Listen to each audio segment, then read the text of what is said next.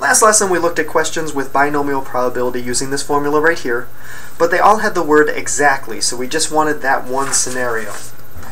On today's lesson we're going to look at least and at most. Here's a question.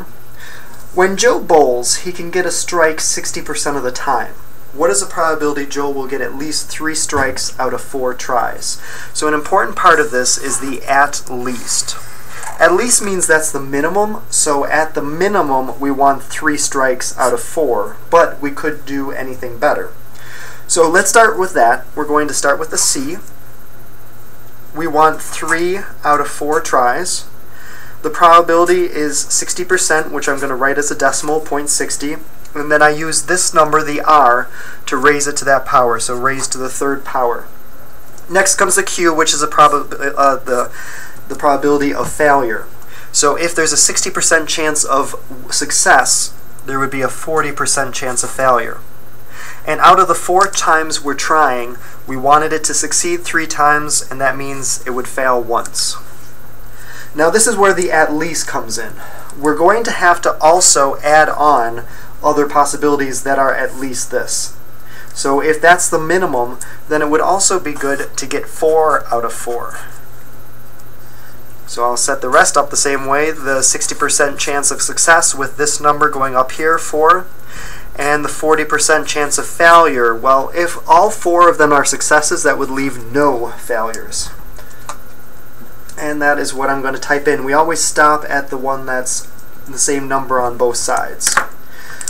When I type it in, I start with the 4, math over to probability, down to the C, put in the second number, parentheses 0.60 raised to the 3rd, parentheses 0.40 raised to the 1st, which you don't necessarily have to type in the first there, plus, do the next 4, math over to probability, NCR, choose the 4, then the 0.60 raised to the 4th, and the 0.40 raised to the 0.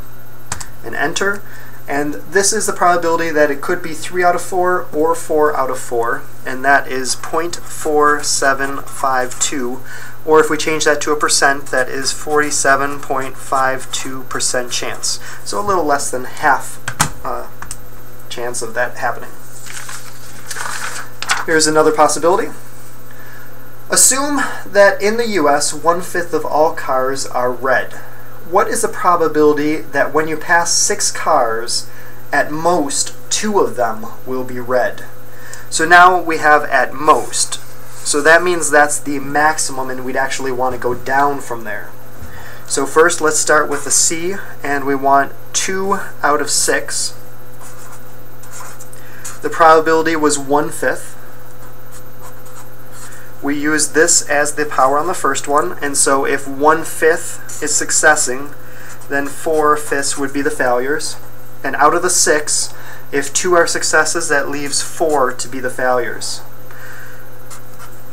At most again is the maximum, so that means then I'd want to work my way down. So I'd also be able to use the chance of getting 1. 1/5 raised to that power. And if 1 is a success, that would leave 5 to be the failures. And then also, another possibility is that there would be none. So 1/5 raised to the 0, and 4/5 raised to the 6. These numbers on top here always add up to 6. And the 1/5 and the 4/5 are repeated throughout each one. We're going to type that in.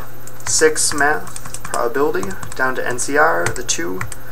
1 divided by 5 raised to the 2nd.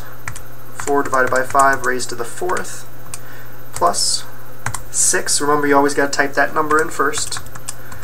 NCR to the 1, parentheses 1/5 raised to the 1st, and 4/5 raised to the 5th, plus 6, math over to probability, NCR, 0, 1/5 raised to the 0, and 4/5 raised to the 6. Enter. That has a 0.90112 chance. If I move that 2 places, that is a 90% chance. So that is extremely likely that when you pass 6 cars, at most, or the maximum, is that 2 of them will be red. So this was a probability that 2 of them, 1 of them, or 0 of them would be red. And on this case, with the at most, we always stop when we get to the 0. So this is the one I would like you to try. Sarah notices that her bus is late 1/3 of the time. What is the probability that during a 5-day school week that her bus will be late at least 3 times? So the key word there is at least 3 times out of the 5-day school week, and it's a 1/3 chance that the bus is going to be late. So go ahead and try that yourself, and then click the link to see if you got it right.